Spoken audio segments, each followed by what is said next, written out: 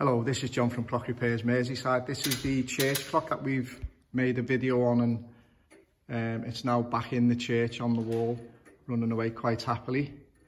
Yeah, I've found out a bit more information about this clock, which I'll be putting on Friday.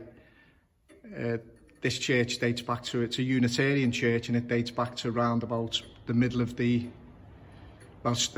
start really of the 18th century. As I say, this clock's made by Gore, and the case would have been of the original style, which you'll see on Friday when I do the other video. But as you can see, it's running away quite happily now. If you go down, there's the pendulum and the weight.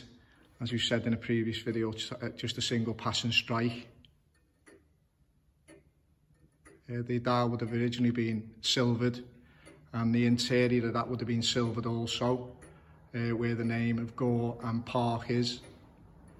It actually resembles a William Lassell type grandfather clock, as you will see on Friday. Anyway, this is just a very short video. John from Clock Repairs Merseyside. Have a great day. If you like these videos, please give me a like and subscribe. Thank you.